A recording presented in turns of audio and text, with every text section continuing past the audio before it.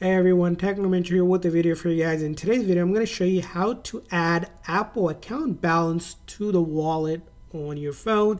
So let's get started. So if you open up the wallet for the very first time, and this is your very first time using Apple Balance, first thing you'll need to do is click on that plus icon and then tap on Add Apple Account.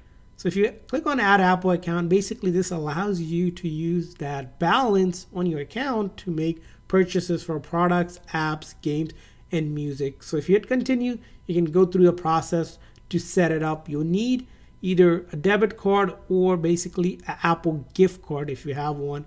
Now here I don't have it set up, but account, then once I have it set up, it's going to look like this. I'll show you on this phone, right? I have it set up. You're going to tap on that and it's going to look like this once you have the account set up.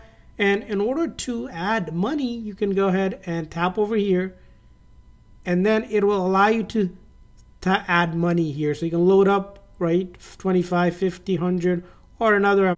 And once you do that, you can hit next here or whatever it's here, and then you can be able to go ahead and add however much money you need to add to your balance. So that's how you can do it. I hope this video was helpful. If so, please consider the like and subscribe button for more tips and tricks for your iPhone. We'll see you guys next time.